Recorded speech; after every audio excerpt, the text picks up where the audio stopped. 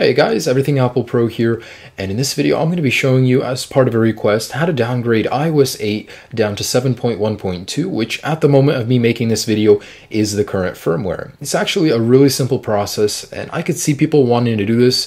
If you don't enjoy iOS 8, it's too buggy for you, whatever, it's super easy to do. So in settings, I'm just going to show you, I am currently running the latest iOS 8.0 firmware on my device, as you can see right there. And it's actually a really simple process. So we just need to download the firmware, connect it to iTunes, and then just downgrade. Anyways, let's go ahead and head over to my computer. All right, so down below in the description, I'm going to provide you a link which will take you to my site. And here, just scroll down and find your device over here. Now, I forgot to mention, this does work on any device. So all iPhones, all iPad models, and the iPod Touch 5th generation. So find your 7.1.2 firmware here. Just click it, it'll automatically download, and then drag it to your desktop. So it should look just like a file like this. And of course, you do need iTunes installed.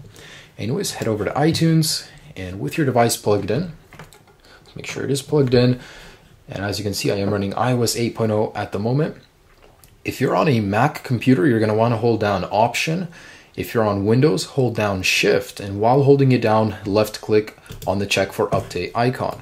In here, you'll find your firmware file wherever you put it. Just locate that, select it, and select Open. So it'll ask you to verify that you do want to do this. Go ahead and select Update, and the whole process begins. Now, it takes about 5 to 10 minutes, not long, so don't worry about everything. It should be normal. So you'll see a little icon, and then you'll see the loading bar to show you guys that it is working. While this is in the final stages, I just wanted to warn you guys that this will not back up any of your data. And if you are in iOS 8 and you're transferring down to iOS 7, it's an incompatible firmware, so you cannot restore from a backup on iOS 8 in iOS 7. So keeping that in mind, you want to make sure you back everything up before you actually downgrade. And by that, I mean do it manually. So you want to, go into iPhoto, take all your photos off, or whatever file software you use. Just remove all of your photos, back up your contacts. So pretty much just back up everything before attempting this downgrade. Otherwise, it will not manually save everything. Keep that in mind. And that's the most important part, because people ask me, hey, where'd all my data go? Why can't I restore it? So you want to make sure to back it up before continuing with this downgrade. Anyways, with that being said, you're now done. This is my iPhone 5 that was just on iOS 8. And let me just show you guys, it is currently running iOS 7.1.2. Boom, right there, done.